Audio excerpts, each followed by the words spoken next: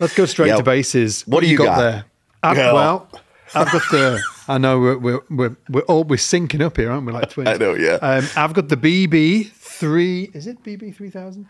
BB3000. I was inspired by Mr. Jonathan Maron, who is a fantastic bass player. You guys watching this, I'll be hearing Jonathan today. But I was inspired by Jonathan, who plays or has played a BB exclusively for years, right? And it was just outrageous. In fact, I'm going to play the clip that really inspired me to get. I've got a bunch of clips today that we're going to be sharing. I haven't got that one organized, but I'm going to get it anyway.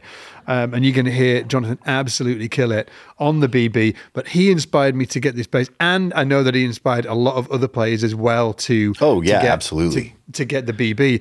Same. But we're not only going to be talking about BBs today. We're going to be talking about our favorite 5 80s basses. Basses from the 1980s. Oh, I was a poet and I didn't even know it.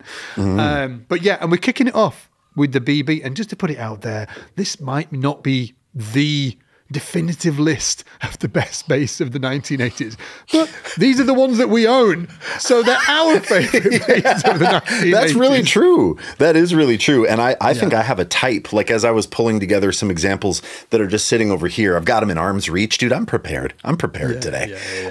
I was thinking like, oh, I definitely have, like, I don't have any color. It's so interesting. All my basses from the 80s are either black, white, or natural. And I was like, why don't I have any pink basses or like, or like teal basses? But I think when the chips are down, I go for that, like, I love the 80s sound and aesthetic, but I kind of like the more downplayed, like, color thing from then or something. Did Duff McKagan have, like, is it a P-Bass special? Yeah, he had a pink one, it's actually called a jazz bass special. Special. Okay, I do have that bass, but you decided you didn't want that bass in the shoot today. Oh, well, we only had 5 slots, dude. We only had 5 slots. It's right over there.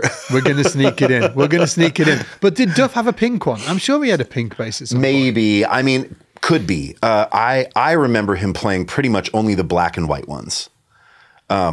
And he put stickers on them and stuff. And maybe he did have a pink one. Somebody might know. A GNR fan in the comments might be like, absolutely a pink one. And you might be right.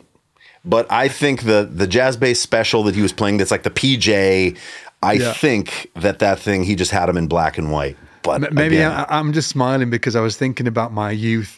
And it was colourful. There was, when I was a Guns N' Roses fan, I was having a bit of a colourful time. It was a time of experimentation. So maybe it was white and I was just seeing pink.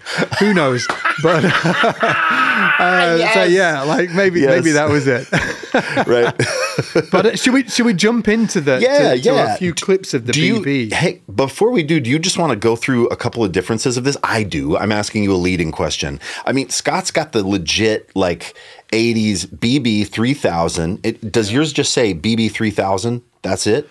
Yeah, BB 3000. Okay. I think that people have been sleeping on these I still think people are sleeping on them. I will say that the prices have gone up though.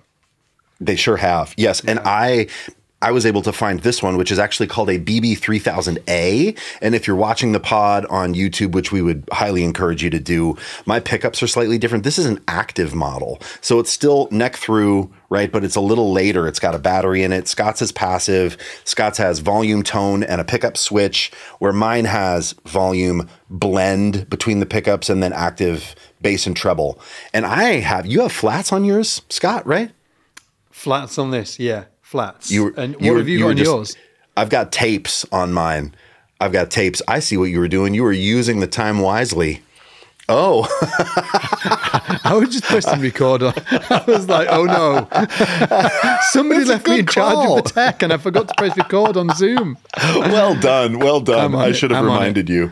You got it, man. We're all set. So two different models, or like mine is a little later, I think late 80s. Scott's, do you know what year yours is? I'm not sure, man. Yours is active, isn't it, though? Yeah, it's active. It's called a 3000A. You can see here on the end. I think that's correct. Yeah, BB 3000A. And, I've got tapes on mine, so it's got...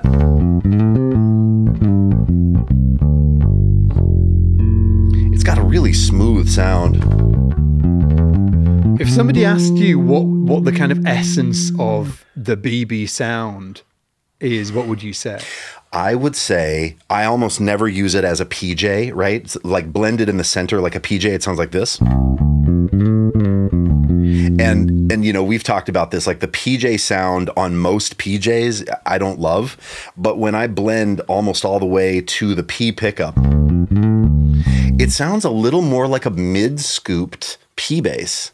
It kind of does a thing where it, like, at least this one, kind of gets rid of some of this quality about P basses that I don't totally love. Like, it kind of seems like it widens the bottom and the top. But does yours do that, or is yours more like mid-forward? It's slightly... let me... So this is... How would you describe it? I'm going to play a clip of Jonathan Marin playing it. Yeah. And then... Actually, let me do that now, because it was this clip that really inspired me to get the BB in the first place. I heard this clip and I was just like, oh my Lord, that might be the greatest bass sound. I'm not even kidding you. I was like, this might be the greatest bass sound I've ever heard. And if I can only have that bass tone, I can die happy.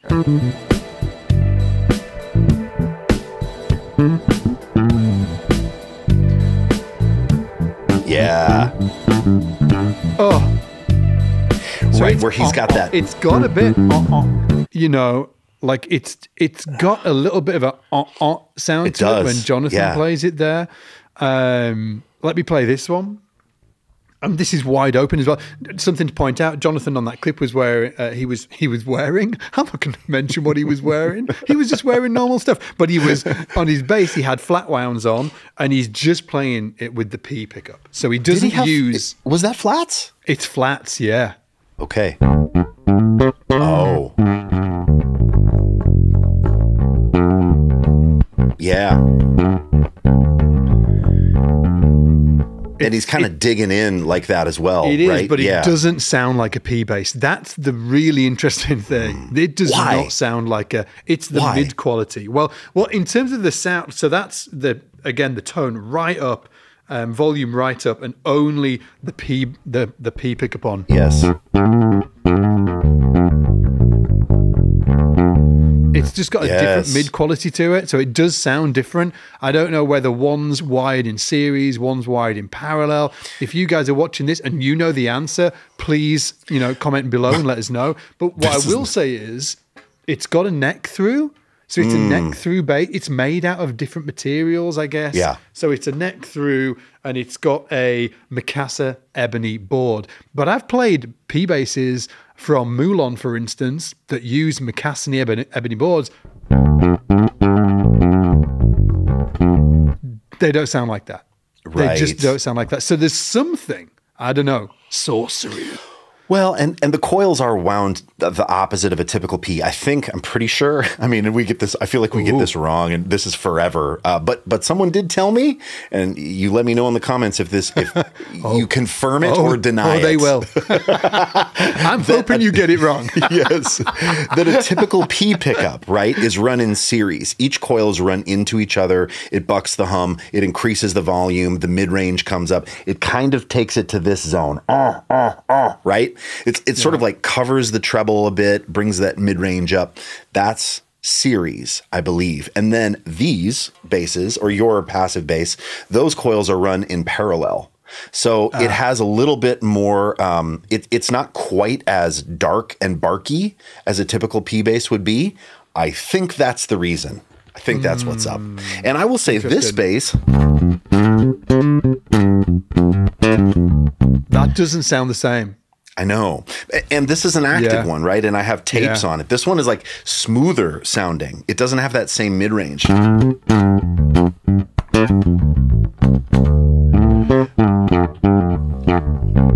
There's a certain like bark. It's a bark, isn't it? Yes. Oh. Yes. How did you... What a great lick that was that you just played. I have no idea. It was so nice. Yeah. Something like that. But it's your sound. It's got that beautiful fat active sound. Is that it? Mine does have that thing where actually I don't want to bark it. Like I just want to play like big. Yeah. those kind of sounds, which is what I love. But just a different vibe, you know. Sounds beautiful. Let me play one just because I love Jonathan. I want to give Jonathan lots of love, right? I see what's coming.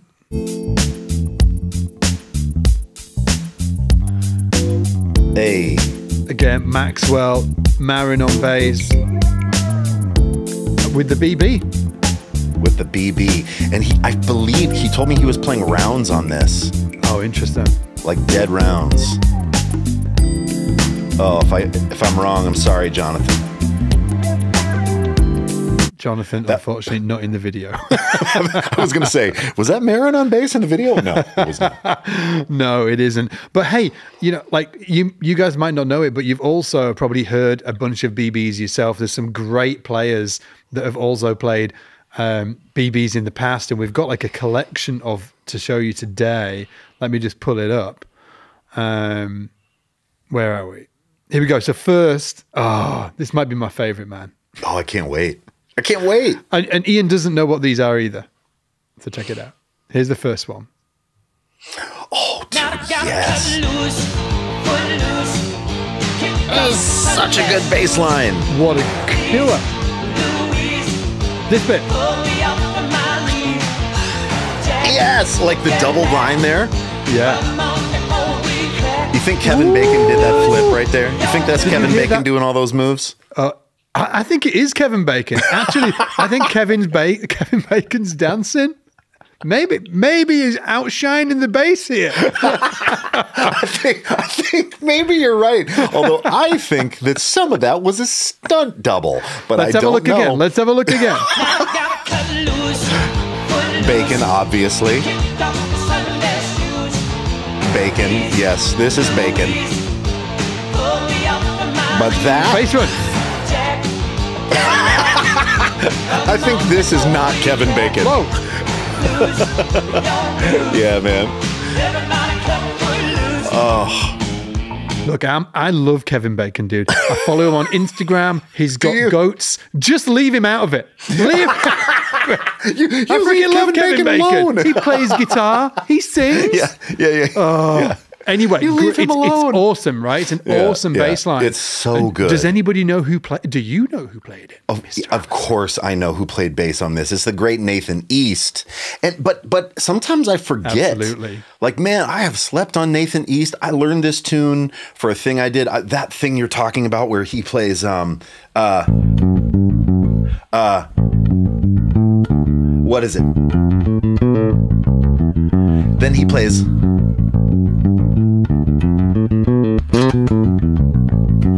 that thing? Exactly, dude. Exactly. Do you want to watch it? So this is You've Nathan got him here. playing it.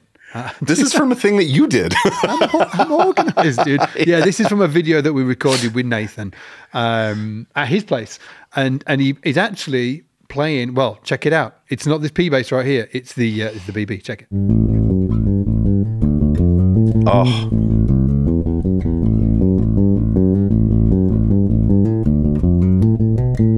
So this is the Yamaha BB 3000. Oh, yes. From the early 80s. Yeah. And this is the Footloose bass, basically. So I'll never forget, we were on the road and we rehearsed that song almost every single day.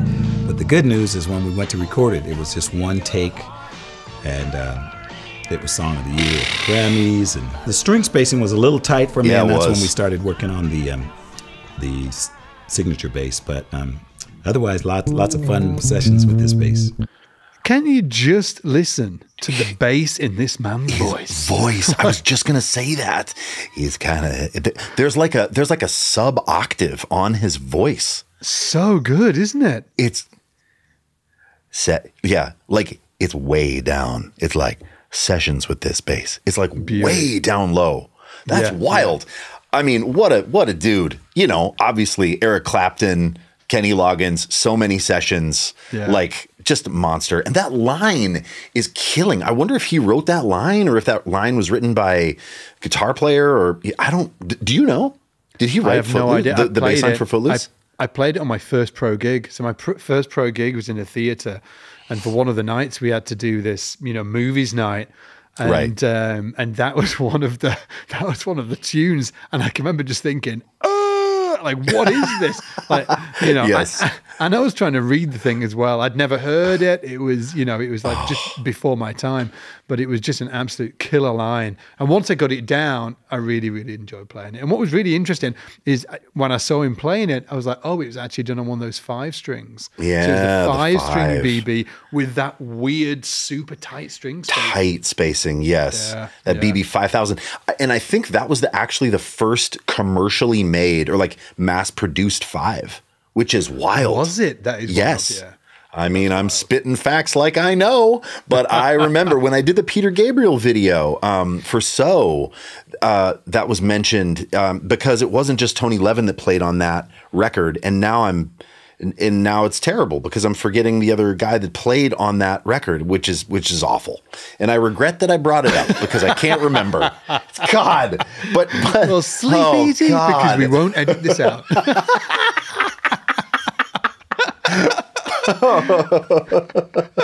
But played a 5. I mean, Alan. Oh, Alan, could you see? Could Alan do a fact check for me? Alan, can you do a fact bass check on So besides Tony Levin? And tell me later. Oh God, it's coming. And then I'm going to go. Coming. Of course, right? Hey, oh, hang on. Let me just pull my cans out.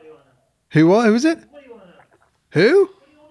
Oh, what he's saying? It's Alan's dodgy Yorkshire accent over there. He said, "What do we want to know?" So, who played bass on? Is it So? So by Peter Gabriel. There's 2 bass players. Peter Gabriel. There's 2 bass players. One Tony is Tony Levin, and the other is fill in the blank. Hey, while Alan's getting this, let me share this because this is the last of the BBs, okay? But I wanted to share it because it's just so classic, and we're going to get burned if we don't share this one. Yes. Dude. Yeah. Peter Hook.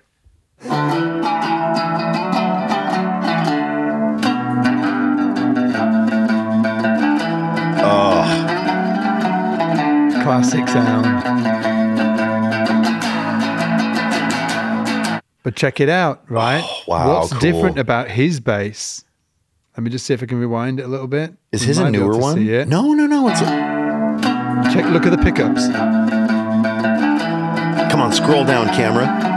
See? Yeah. So it's got the reverse P. Oh, yes.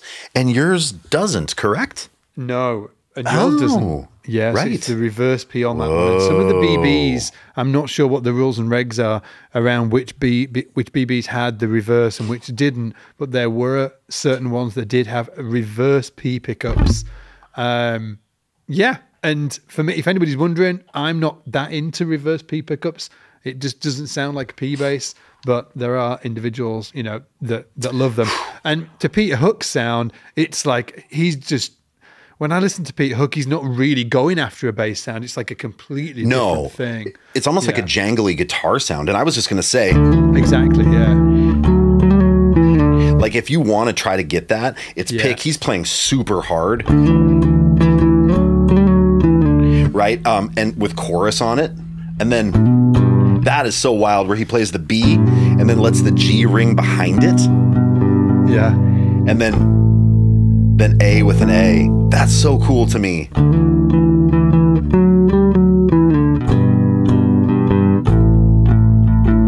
So cool. Yeah. And if anybody's wondering and doesn't know, that's Joy Division. The band Peter Hook was, you know, a key part of was Joy Division.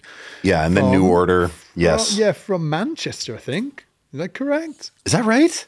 I think they're from Manchester, yeah. Don't you be asking me English trivia, bro. I'm useless, man. I think they were from Manchester. I could be lying.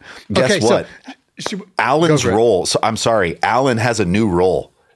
An additional role. Checking Alan. Yeah. Did you get it, Alan? Did you get it? It was what? Larry Klein? Larry Klein, dude. Thank you, Alan. Thank you, Alan. Larry Klein. Larry Klein, I believe, played the first 5-string, you know, Yamaha BB 5000 on that Peter Gabriel record. I believe that's true. And it sounds so cool. He does not get enough love. And I couldn't even remember his name. Terrible. Tony Levin gets all the love. Yeah, he was a session bass player playing that 5-string. I believe he played on Never mind. Let's move on. should we swap out basses? We've given the BB some love. What's the next? Should we do the do the Kubicki, dude? Should we do Kubicki? Do you have a Kubicki in the house? I don't have the Kubicki. Yeah, all I have is the BB. And I got in and I pulled up this BB and Alan said, hey man, the BB's reflecting a little bit in the light. And I was like, dude, this is the only 80s bass I have in the room today. I have to use this bass. Well, never fear, Scott Devine, because look at this. Look at this Testarossa looking madman right here. And I know where your Kubicki is. It is in Mr. good King. hands with Mr. Simon King. I saw him playing it. He sounds so good on that thing, man. So cool. So I've got a Kubicki here. Look at this. You guys, this is a 1988 Kubicki X Factor, one of the probably strangest, but I think most elegant body designs of the 80s. You've got tuners down here, all this proprietary stuff, right? This one is in black, but it's sort of greening out over the years. I love that they put the logo, the Factor name, on the body of the bass, because if I put this into shot, it has a headstock, right? But it's not the typical headstock. You can see that the strings go in here, right? And then it has this really interesting situation here where, when you play it normally, let me see if I can just play. Oh my word, that sounds amazing. It's cool, right? Huge, yeah. Oh my gosh, I got a bunch of bottom end on it. Let me put some treble on it too. This thing is like wide sounding, right? Wide, yeah. But so if I play at E, now check this out. I can lift this lever, right? And it drops it to D. Now all I do is I scooch the string out of the way. This drops into a slot, and now I've got a D. Then I can also fret a D sharp, and I have to fret an E. So you can play and drop D, but not have to change your octave positioning. Yes. So that's the most important part, because I'm sure some people watching this are listening and thinking, well, what's wrong with you? You've got the old drop D, tuner peg. Hip shot, sure. But all of your tuning actually changes on your E string, where this doesn't. The actual, all of the notes stay in the same place, but the low E then goes to a low D. And it's actually something that's used on uprights. So you can get uprights with extender, like upright basses, with these extender keys attached to the top of the headstock. It's the same thing here. So it's, for me, much more usable than like a drop D. And just to say it, I absolutely love these basses. I love them. They're amazing. They're so cool. The pickups are awesome because they're contoured with the actual strings. Yeah, the radius. So I love that. The bridge is really amazing the way it works. Like, they can be a little bit of a pain to restring, but they're amazing. The sound obviously is amazing. The neck has got to be one of the most rigid necks I've ever played in my life. So it's actually why is that? It's because of the laminates, dude. Yeah, Can you show the peeps the laminates on the neck? Yeah, I don't have autofocus on this, but I'll try to just get it in shot to where you can kind of see. You can almost see at the headstock here all the stripes, all the striping in the neck. It's because there's a gazillion. I mean, I don't know how many pieces of wood, like 50 pieces of wood. I made that number up, whatever. But in the neck, right? And they're all going this way, right? So they're all, I don't know, vertical, but they're lengthwise strips of wood that are all glued together to make this thing, the way that it is. So yes, the neck is super rigid. And it's funny. People talk about, one piece of wood, less glue joints. Scott, I know F bass has talked about that. Yeah, and it's just so interesting as well. Yeah. Yes, that's right. Where it's better if you have less glue joints. It's just so interesting, right? There's so many ways to do it. This has the most glue joints in the neck. That neck has definitely got the most glue joints. Yeah. That's it. I guess it's a completely different approach, that, isn't it? Yes. The philosophy is different, but it's just such a great instrument. The first time I heard one of these being played was on, if you guys, who can remember Hot Licks? It used to be run by a guy called Alan Roth, he was the guy that tutored Ralph Macchio when he was playing guitar. Yeah, when he was playing guitar on Crossroads. Can anybody remember Crossroads? Steve Vai, of course, Ralph Macchio. He did Karate Kid, but that wasn't the greatest film he did. Crossroads. Crossroads is so great. Dude. Yes. Oh, so good. Anyway, Ralph Macchio and Alan Roth, he actually taught Ralph Macchio guitar. And he had this company, which was basically kind of like SBL back in the day, but for all of the instruments. And it was called Hot Licks. They had guitar players, bass players, drummers. And one of the bass players was Stu Ham. And I didn't have enough money. This is serious. I didn't have enough money to buy any Hot Licks videos. So I just had the Hot Licks demo video that just showed you it just showed you the 30 VHSs I love buy it. if you had any. Right, So I used to just watch the demo video of it. And I used to watch this sort of like, I don't know, like 90-second or 2-minute clip of Stu Ham doing his thing. And he had this beautiful blue Kubicki. The like blue burst. Yeah. It was amazing. And yes, I have a clip. I don't have the clip of Hot Licks. I did look for it. I couldn't find any on YouTube, but I've got a great clip of of Stu playing that Kubicki. So let me pull that up. Stu just has like such a remarkable sound and approach. Yeah. Oh yes, this is so cool. Check it out. Like on that Kubicki.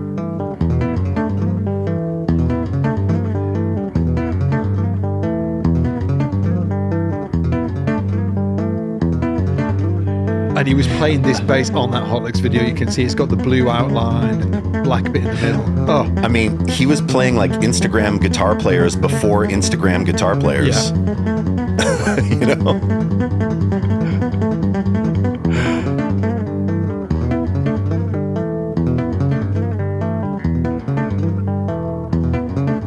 Yeah, it's so cool.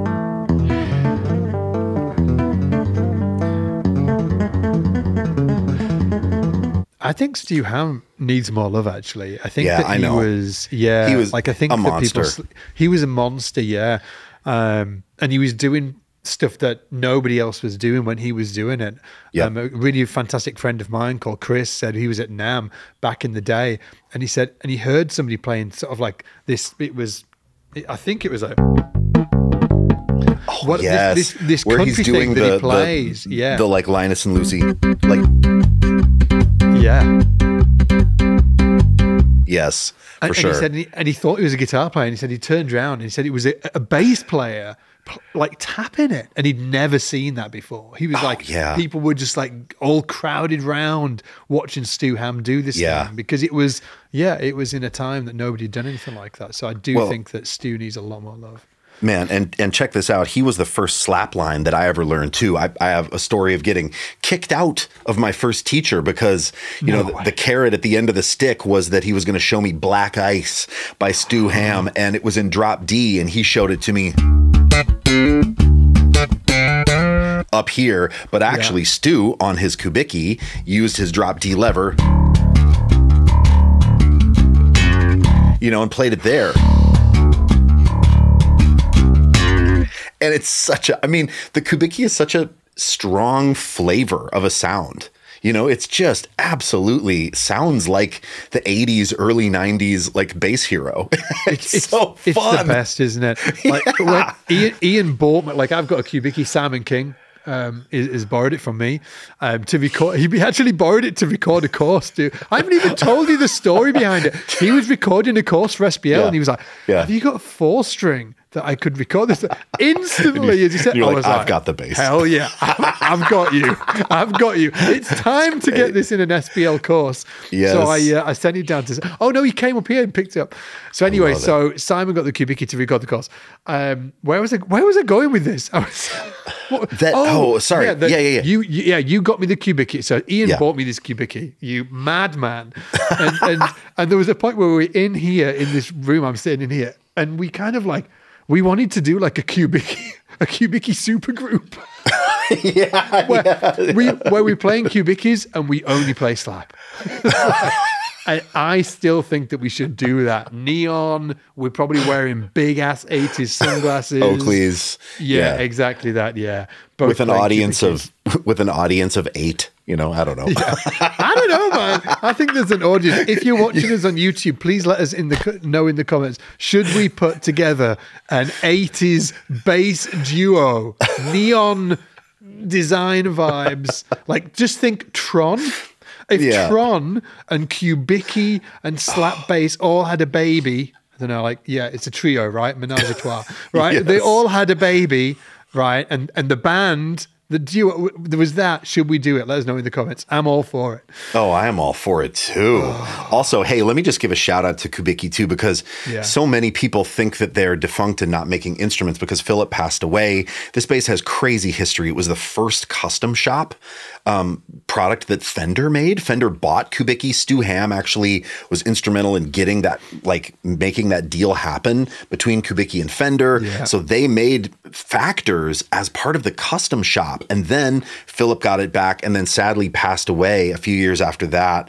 But they still, like Carla, who's the shop manager there, still takes orders. They have a bunch of new old stock around and they're not crazy money. Like I would think like a build like this now would be $8,000 and they're not that. So, you know, if you want one of these, you can get the colors still pink, orange, you know, like yellow. They do this crazy yellow. Oh, I mean, maybe it's like banana bass 2.0. I don't know. I'm just saying it would be worth a look. Like if you see this matching Kubickis. Yes. Yes. Like full can we just like contact Kubicki and we want to go full Tron. I don't know what that even looks like, but we're going to dress like Tron. It could be that blue burst, man. I mean, that blue burst is sort of Tron vibes to me. Yeah. Yeah. Oh.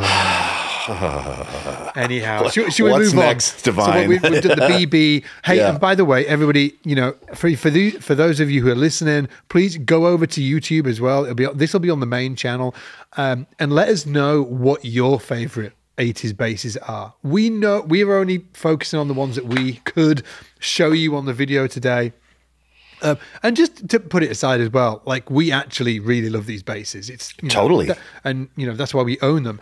But go over to YouTube. Let us know in the comments what are your favorite 80s basses. It would be great to see everybody doing that because you know we're going to see the cross section of different, you know, what you guys are into. It'd be amazing to see that over on YouTube. So go let us know. Now the next bass that we've got up, Ian's got his. I haven't got mine here today. I haven't done a bit of a lame job of bringing mine down, but Ian, I know that you know you might. Got you, babe. You've got me. You've got a few basses at home. I got you, babe. So the next one is Wall. Oh, you mean? Have you got one? You mean a wall like this? Yes, absolutely. This is a Mark I from 1988 that I was able to purchase in London off an incredible guy named Pete, who had this bass since it was made. So it's a single owner with it's Wenge, right? So it's the Wenge front and back mahogany core, 1988. And it's incredible. Who are the Wall players? Like, and I've got two great clips to show you guys as well. In fact, let me share one and then I'll share the other in just a second. Great. But this first one is somebody that people kind of sleep on when it comes to not only bass playing, but also they sleep on him when it comes to playing not only walls, but playing bass as well. So check this out. Yeah. Come on. Now this is different to yours. This is the Mark II wall, isn't it? Mark II. And is it a 5? It's a 5, It Scott. is a 5. Jeez, dude. His bands have always been phenomenal. Yeah. Listen to this band.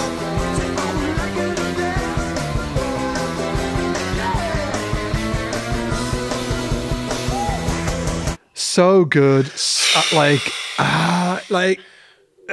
to tell you a quick story, when I first moved to Leeds, there was a great bass player called Rich Hammond that lives here there is another Rich Hammond that does Top Gear, and actually there's another Rich Hammond that does play bass in New York, but this is the Leeds Rich Hammond, who's a phenomenal player. I mean, I got a couple of lessons when I moved to Leeds with Rich, and he was into like Richard Bonner and Jacko and Lincoln Goines and like, you know, the obvious super bass players. And he went to see Paul McCartney live. And I can remember meeting him the week after for a pint in town. and he said that that Paul McCartney was the best bass player he'd ever seen live. Wow, that's cool. It was really interesting because he was into all of the Uber bass players, and I was like, well, what was it about Paul McCartney? And he said his feel is just incredible. Yeah, like his time feel. His time feel is incredible. Yeah. And it was really surprising. And after that, I kind of did a deep dive into Paul McCartney, checked out his bass lines. We've done YouTube videos on him before. Yeah. He's so good. He's incredible. He's incredible. Of course. Yeah. Yes. I mean, when he had that wall in that era where it's, this is a little too hot. The pickups on this thing are absolutely beastly. That bass sounds incredible. It really does. I mean, I'm going to just turn it down even a little more. Right? I mean, that sound, it's so... But the wall players, too, I mean, obviously there's Mick Karn. There's Percy Jones. We've talked about him. There's Geddy Lee. Flea. Blood Sugar Sex Magic. Yeah. There's just something about these basses that they're immediate. Justin Chancellor, like, Tool, like this. Yes, right. Like there's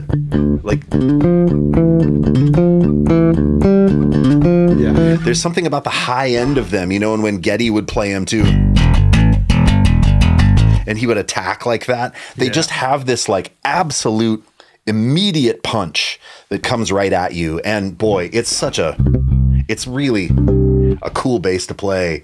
And do you have any more clips? I've got one clip. I've got a clip of not of Mick Karn. Actually, I was gonna show Mick Karn, but there's not that many great clips of him online. But I've got a great Percy Jones clip of him playing with Phil Collins, a little ditty about Phil Collins. I'll just share in a minute. But just to point it out as well, if you haven't seen a wall bass, the thing that makes them different, it's predominantly the pickups. It's the pickups and the circuitry. Obviously, huge big pickups on that thing. Yep. And then the circuit is wacky. Yeah. It really takes some getting used to. So check it out. Go for it. Low pass filters instead of a tone control. So listen. You can remove all of the high end. And now it's just a sub machine. If you pull up on the knob, it creates almost like a wah effect. Yeah. So you can get really kind of barky as I'm just peaking everything because this bass is so hot. But the tone controls are just absolutely wild. You can blend that stuff, right? Right now I'm just on the bridge, or I'm on the bass pickup. So the neck pickup, they say B and T. It's like bass and treble. Bass and treble, isn't it? Right? Yeah. Just to show you that. I mean, what a wild sound that is. Yeah, and they've got like pick attack where you can pull up on the tone, not the tone controls, but you can pull up on the controls and get a slight edge to it. So check that out. Pull up on pick attack. Right? That's exactly what it says on the tin. Yep. It's so cool. Let me share this Percy Jones clip because it's super cool. And again, I wanted to share this one because a lot of people don't know that Phil Collins, before he was Phil Collins and before he was doing the whole Genesis thing, he was actually in the English version of, Weather Report. It was called Brand X. It was, I think that it was around the same time as Weather Report with Jacko and, all of that scene that was going on. But instead of Jacko, they had Percy Jones, who was an absolutely phenomenal bass player. And he started out playing in Brand X with a Wall Mark 1. I know it's not a Mark 1. What's it called? No, I think it's a Pro. I believe it's a Wall Pro. Yeah. Check this out. With that big pick guard on it. And check out Phil Collins playing drums. It's awesome.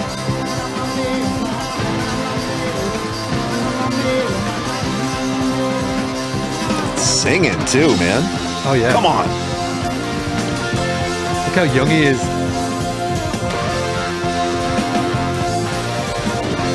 Oh. There's Percy. Playing fretless. This is in 79. We were just but 1 year old, dude.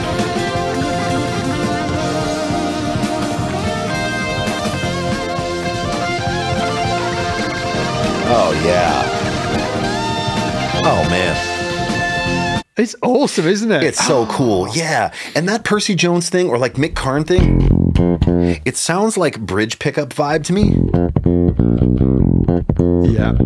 I think he only have one pickup on that bass? Oh, does he? Let me see. Shoot, maybe. Yeah, could be.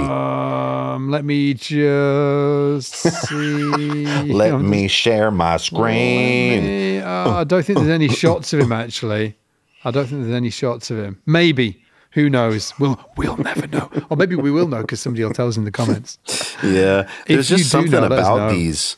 There's something about the bridge pickup. It's so like barky and cool. Well, they're right back against the bridge as well. Yeah. They're right back. If you look at like that on the BB, I would guess that that's in 70s position. Right. For the bridge. It looks further back to me than 60s. Like and this is like in... Exactly. This is an 80s position. 80s like, position, dude. Yeah, hammered right. Against the bridge. Yeah. Now, segue. Let's Do go. You know another bass that has the bridge pickup tight against the... well done. Against the bridge. Well done, Divine. I sure do. And I happen to have it right... Oh, God, dude. Right here. Oh, yes. Outrageous. Look at this thing. Yeah. Now, Ken Smith. Ken Smith, man, this is a BT6 wide. I don't know why on earth I bought this instrument because the neck is like especially wide. But it is absolutely outrageous. Now, this is not one from the 80s. I have a 4-string from the 80s, but this 4-string Ken Smith from the 80s, but this one felt more apropos to the clip that Scott's going to show. This instrument is just wild. Big bass, a lot of wood going on here. It's hefty, and they have a very particular sound. You want to take us through it? Yeah, and I think one of the things to point out about Ken Smith as well, especially in the 80s, is that they were just everywhere. They were so popular. Especially in the session world. I can remember having a conversation with Ricky Minor, who was, like Ricky Minor. What did he do? American Idol, right? He was the MD for American Idol. Yeah, and Whitney Houston. But he was like the MD for Whitney Houston and this slew of artists. And I can remember having this conversation about Ken Smith, and he was saying, oh, it was the bass to use in, like he said that you turn up to a studio and they expected you to have a Ken Smith. Right. Almost like what we talk about that with P basses now, but back in the 80s it was Smith. Because P basses weren't cool. There was a time where it was like, oh, that's that old thing, and we want something bright and modern. Yeah. And we want something to cut through the mix. That was this sound, right? That was like exactly that. Hold on, I'm getting there. When I was hanging with Ricky Minor, I got to play the bass that he played on I Will Always Love You. Do you know, is I Will Always Love You? Is that the tune, the Whitney Houston tune? Yeah. I played the bass, dude. It was wild. That bass is amazing. And you know what Smiths are like? I think that might have been the first Smith that I ever played. They're like pianos. Like yes, they are. You play it and it's like, whoa. Even like Alan that's here. Hey, Alan, over there behind the camera. We used to have this like blackout curtain in the studio, and he was on one side and I was on the other side of this blackout curtain, and I just got a Smith. I plugged it in, and I'd played a bunch of basses in front of Alan. He never mentioned any of them. He was like, whatever, right? Yeah, Alan like plays who cares? drums. He's like, loser, I play drums. Anyway, so I plugged this Ken Smith in, and I played it, and I can remember Alan was on the other side, and he was like, oh, what's that? What bass are you playing? It instantly stands out. They have a really certain sound about them. So not only was everybody, a lot of people using them in the 80s, but also Ken Smith was a pioneer of the modern electric bass. There's so many things that he did that we take for granted right now, like quick release bridge, the quick release strings from a bridge.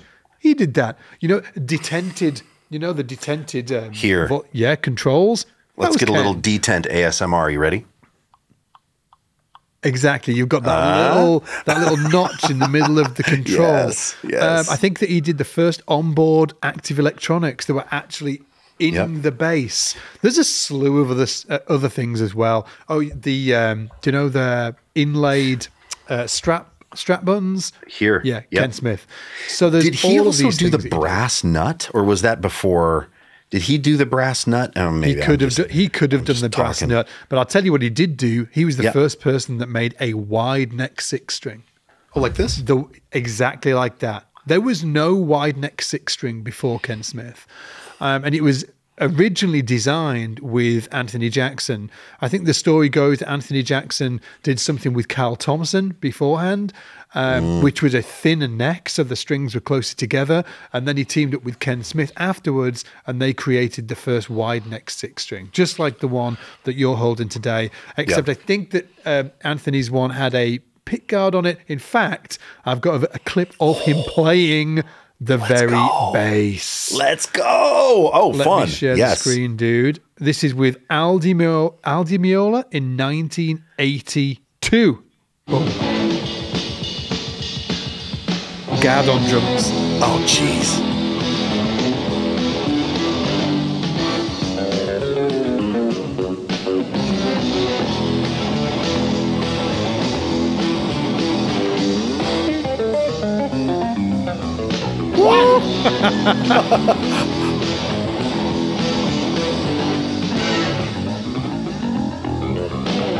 Whoa!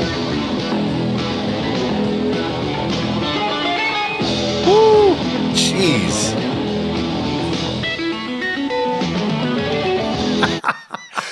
Dude, okay, hold on. Outrageous. Good Christ. I mean, I think that, like, first of all, Anthony Jackson might be the only bass player alive that is like that ferocious seated.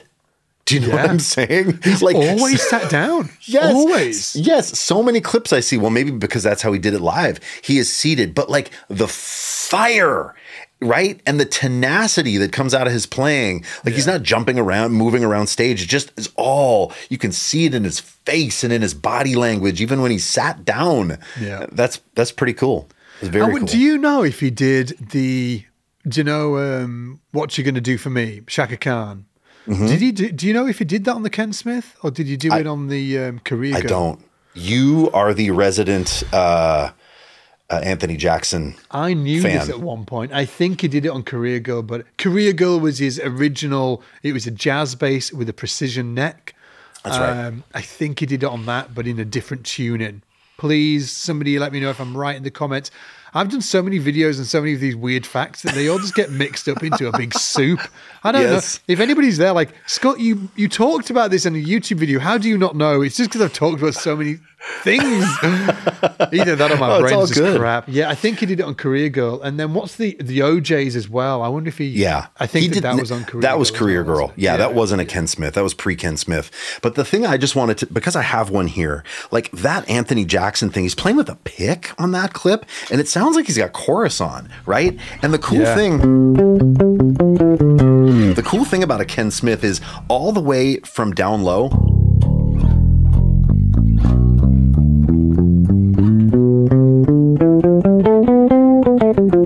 like that's a 3-octave major scale, and every note, right?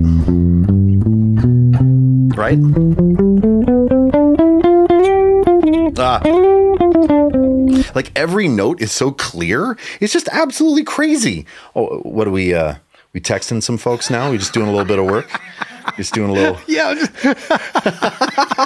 Just getting a little work done, dude. Yeah, dude. I'm just like DM some dudes. No, I'm just actually texting someone saying, "Hey, I'm running late. We're talking bases. I'm running late." I mean, just the clarity on these, like, you know, and I won't do it with, you know, chorus or pick, right? So check this out. Even if I'll go bridge pickup. Come on, Allison, where is it? Right, bridge pickup, down low. Listen to that sound. It's like gow. Crazy. Yeah, and as you climb, right?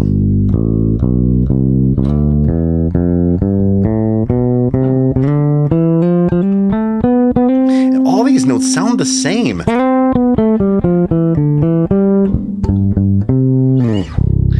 Like there's the same amount of volume at that C as this C. It's really, really cool. Anyway, that's what I think is really special about these. Like, then, you know, if you play chords on them, right? They're just like, God, they just ring like pianos. It's wild. So really cool. Good. Yeah. Hang on. I'm going off. Some, You're going off script? We didn't have a script. Let me just see if... The Cocktail Twins, please welcome Massive Attack. Oh, dude, yes. Thank you for finding this. Turn it down a little. I think this is Winston Blissett. I think he's playing his Smith. This. He is. I can see it. Was that him on bass just there? Yeah, dude. That No, I don't think so. Oh, maybe. Okay. Was that like in a track or something?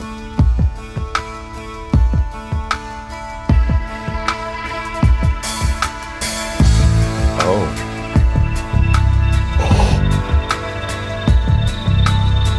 Listen to the clarity.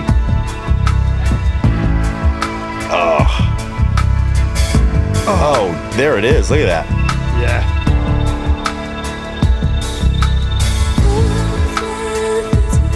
For me, that had to be done on a Smith. It's just, there's something about that track that when I hear it, it just screams Ken Smith to me. Oh, yes. So good. Right. And can we just have a bit of love for that track as well? Oh, my word. Wow. Is it like... outrageous. Yes, exactly that. Oh, yeah, it's so interesting. Like, if you just back off towards the bridge a touch, right, maybe just then bump the bass to compensate. Like, you just hear that low C. It's so clean. Yeah. But you have often said, too, that they also, like, there is this character in, like, the high mid-range or high end that starts to grate on you over time. Yeah, right? It does for me sometimes, yeah. Like, it's like a fretless, you know, you can OD on a fretless sometimes and you're just a bit like, I'm a bit done with the fretless sound. At least me, right? And I find that the same thing with the Ken Smith. Sometimes I'm like, you know, when you hear it in a mix, it's really great. But sometimes when I'm playing it, I just like OD on the Ken Smith. I need a break or whatever. Yeah. I would love to fix that. Because I've got a beautiful Ken Smith at home. It's definitely a bass I geek out on way too much on Reverb. It's one of the top searches. I'm always searching for Smiths. There's something about them that I think that... I'll tell you what, do you know when I see a video and it's like, there's a bunch of them on YouTube, whatever versus Ken Smith, right? But for me, every time I listen to it, I'm like, oh, Ken Smith wins. And you look in the comments, always the same story. Really? It's interesting. Yeah. There's something about the way that it cuts in the mix. But that clip, I'm not sure I mentioned it, is Winston Blissett on bass with Massive Attack there. He is a UK legend, just a fantastic bassist. And he's played with a bunch of artists as well. But like, I'm so glad you pulled that up. Because, you know, you always associate the Ken Smith with Anthony Jackson, with, you know, Patitucci, Ricky Minor, like session, clean, R&B, jazz. But to see it in that context of like Massive Attack, what is that called? Is that genre called like trip hop? What did they start... What's Massive Attack? I don't know. What do you think, Alan? Music. Like Massive Attack, it's sort of like, it's out of Bristol, isn't it? There was a whole scene that came out of Bristol and around that. I'm not sure what it's called. Massive Attack. Somebody will know. And I'll see it and I'll be like, oh, that was obvious. It was that thing. The Bristol sound. I'll call it that. Well, it's cool to see that, like, that bass show up. I love seeing stuff that feel like a little bit of a cognitive dissonance. Like, you'd think maybe that guy would be playing, I don't know, anything other than a Smith. But it had what a vibe, you know? It just and instead of getting it with pedals or instead of it as synth bass, that the Smith almost sort of just sounds like a synth bass. It's weird, isn't it? You know, it really sounds so good. Yeah. Hey, dude, check it out. This is one for you. Let's go. Thank you, Divine. I mean, you made me try to get this sound without a Spectre. On that video, that SBL video. Just Alice in Chains. Classic. The great Mike Starr, R.I.P. Man, playing an NS2, like a Kramer era 80s NS2. Keep it going. Never mind. Go one more time, dude. Yeah, let's have the front end on that note.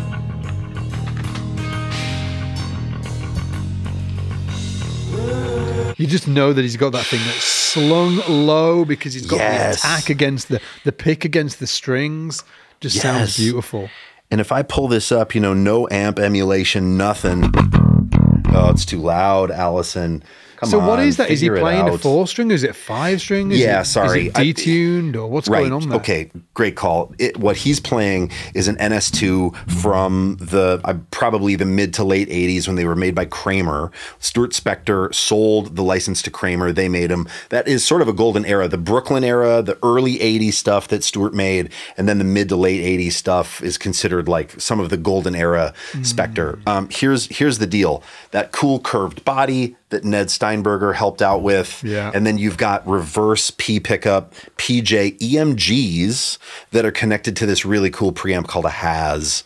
Right now, this is not an 80s one. This one was made after Stuart got his name back. This was made in 2013. So this is 11 years old. But the cool thing about these basses is just blended in the center. They don't sound like a typical PJ.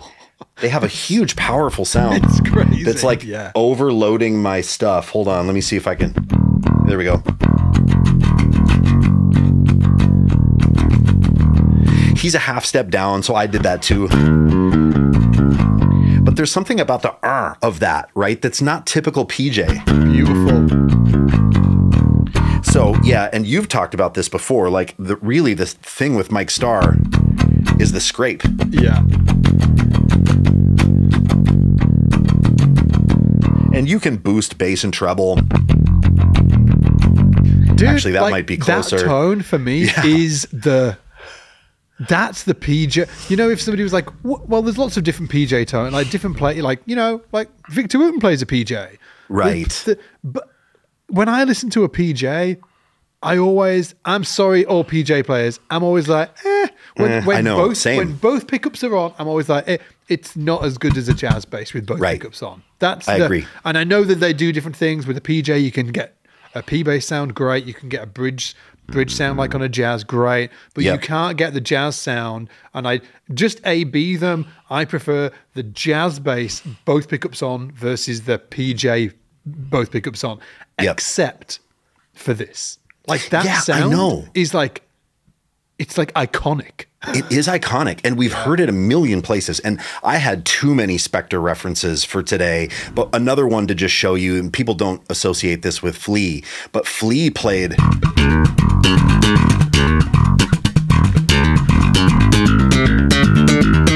Like he played, that's a half step too low, but he played higher ground on a Spector. And it's just...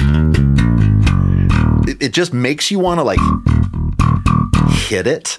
You know what I mean? Like that sound just makes you want to. It's so gonky and cool. I love it. I love it a lot. There's just something really interesting about the mid range, isn't there? It's like the mid and the top have this sort of like super unique character. Yeah, damn, I love it. I know. Me too. Me too.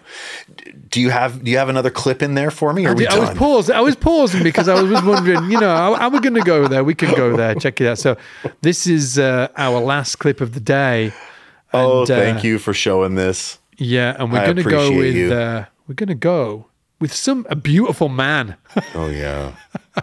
We were watching this earlier. We should have been like listening to his bass playing, but we're like, God damn, this guy's sexy. Oh, I mean, this made everybody want to do a lot of things. One of those things is buy an NS2. But there were other things too. Was this something to do with the? Was it something to do with Flash Gordon? This because he looks like his outfit. Yeah. Yeah. Have you watched Flash Gordon? Yes, absolutely. He does have a Flash Gordon vibe. Oh, look at this guy!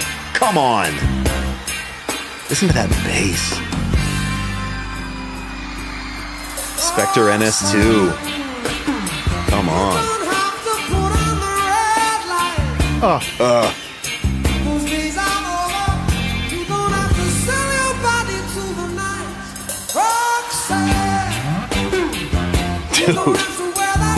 It's It's so good, isn't it?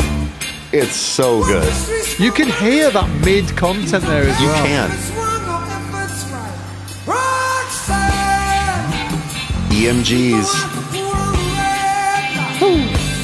Yeah, I loved all that stuff.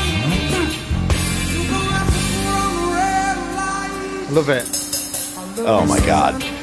And it's funny, man. I was talking to the guys at Spectre, and they would love to get another Spectre in his hands. I think he only played that NS2 on that tour, but that right there is my favorite Sting bass tone of all time. I mean, I love Fender. Hey, do I love it? I do. I'm a Fender fanboy, but my favorite sound that Sting has ever had is that sound. I think it's the most iconic. I think it sounds so cool on that Police material, and I wish he'd play a Spectre again. Yeah. So if you're listening, Mr. Sting, yeah, pop out Sting. the PJ, dude. Pop out the Spectre. We're here for it. The bass community is here for you. We have to hear it. We want it back. Yeah, it'd be amazing. Okay, dude. Let's call it. It's been amazing. Great. Yeah. What if you're here at the end of the video, thank you so much. You get the true bass geek badge if you made it to the end of this one. We'll send it to you in the post. We freaking appreciate you. Thank you so much for listening to these videos. We're going to be doing way more. We're going to be putting them on the main channel as well, the main YouTube channel. So definitely go start checking them out over there. And and we'll catch you in the next one. And make sure you leave a comment as well down below. If you've loved this, this format here where we're just, geeking out over basses, let us know. Do you want like one on the 90s basses, 70s basses? Oh, wow. Fun. I don't know, basses of the 2000s. Like, let us know your ideas down below. Then we can go through them comments and we can make that content for you. Have you got anything to leave with Ian?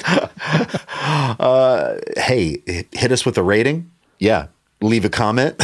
Like and subscribe. That's all I got. I just want to go play this bass some more. So we'll see you in the next one, everybody. Awesome, dudes. Take it easy. Bye.